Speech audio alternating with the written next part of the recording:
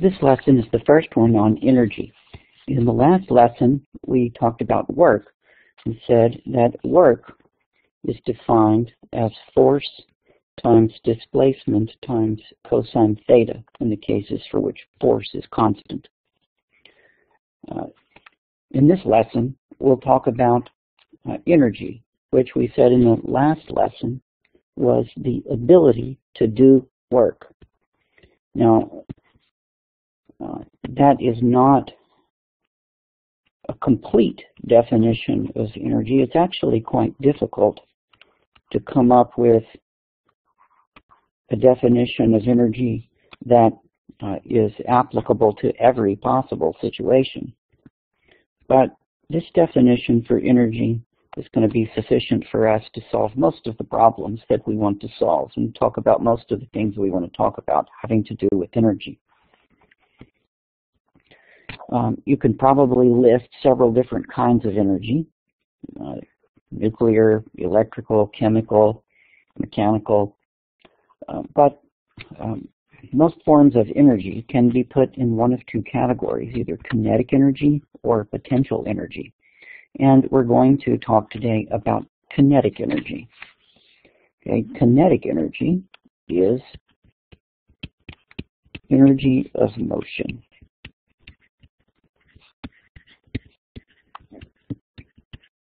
It's energy that an object has because it's moving. Okay, now let's think about how does a moving object have the ability to do work? Well, if I'm holding a rock in my hand and that rock is not moving, you're not too concerned about it. But if I were to throw the rock at your head, you'd be concerned.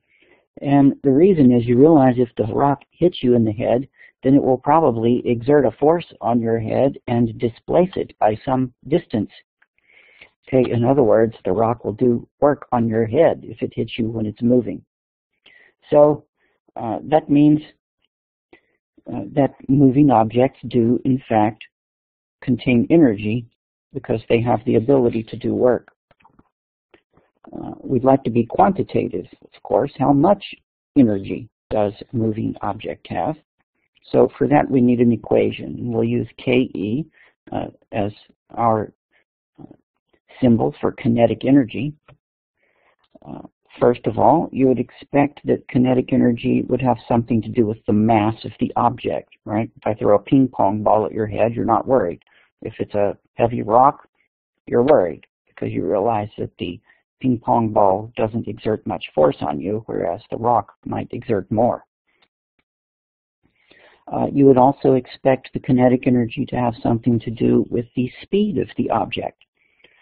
Because if I toss a rock at you at 1 mile an hour, that's no big deal. But if I throw it at 30 miles an hour, then, well, that's going to do more work on your head when it hits you.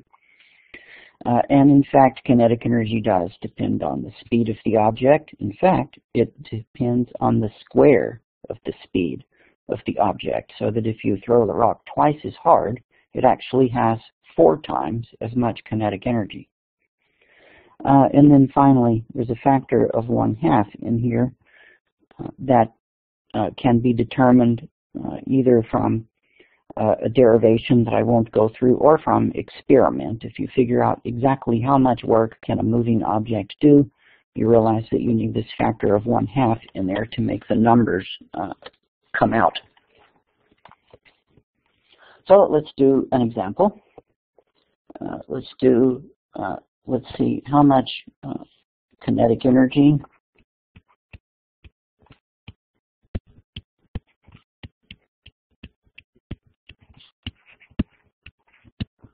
does a car moving at 50 miles per hour have if its mass is about 500 kilograms. Okay, now first of all, we need to decide what system of units we're going to use because this mass is in kilograms, but I've got my speed in miles per hour English units. So If we want to use all metric units, we first need to convert the 50 miles an hour into meters per second. So let's do that. 50 miles per hour. I need to multiply by 1 hour. It has 3,600 seconds. That cancels my hours. I need to multiply 1 kilometer is 0.62 miles. It cancels my miles. I need to convert 1,000 meters per 1 kilometer. It cancels my kilometers. And then I'm left just with meters on the top and seconds on the bottom. And this is approximately equal to 22 meters per second. All right, now we can find the kinetic energy of our car without having to worry about the units. Everything is in metric units now, SI units. The kinetic energy is 1/2 the mass of the car times 22 meters per second. All of that squared. Okay, and if you type that into your calculator, you have 22 squared times 500 is 242,000. We divide that by 2, and you get about 121,000 joules, or 1.2 times 10 to the 5 joules.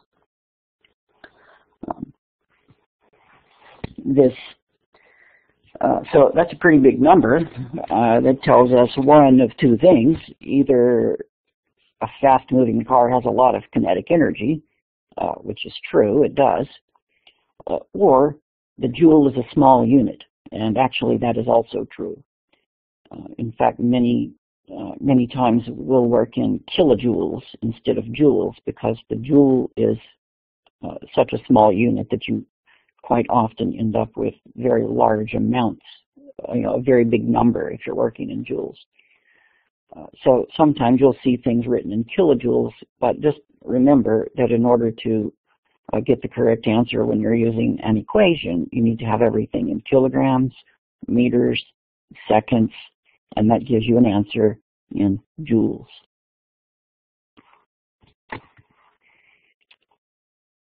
Okay, that is our introduction to kinetic energy. We'll show what the relationship is between kinetic energy and work in a little bit more detail in a later lesson.